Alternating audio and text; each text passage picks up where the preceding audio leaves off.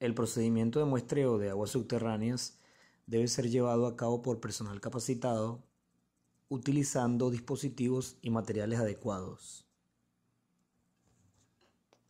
Como punto de partida, se debe verificar el estado y protecciones del pozo, tomando registro de cualquier anormalidad o daño observado.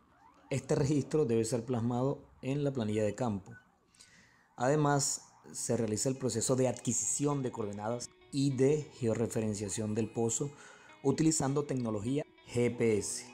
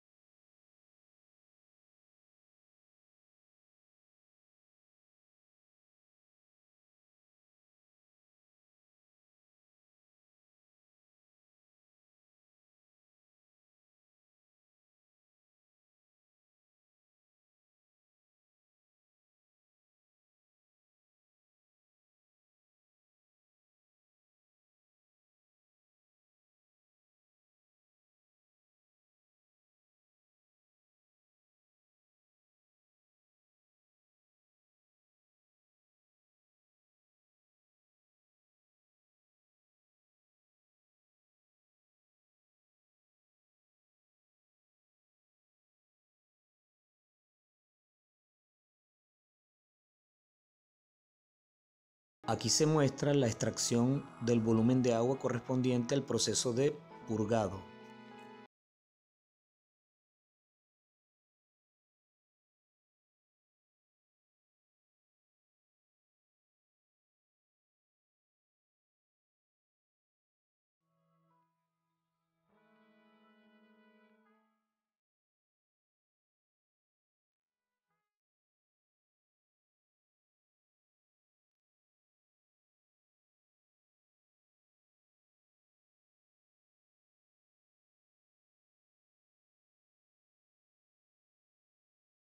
Las muestras deben ser recolectadas de forma tal de causar la menor agitación y perturbación posible al sistema subterráneo.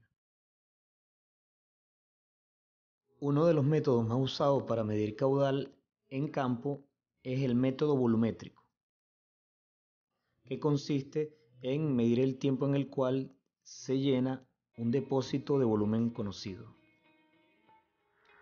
Deben hacerse varias mediciones hasta conseguir un valor estable o un valor promedio representativo del caudal que se quiere medir.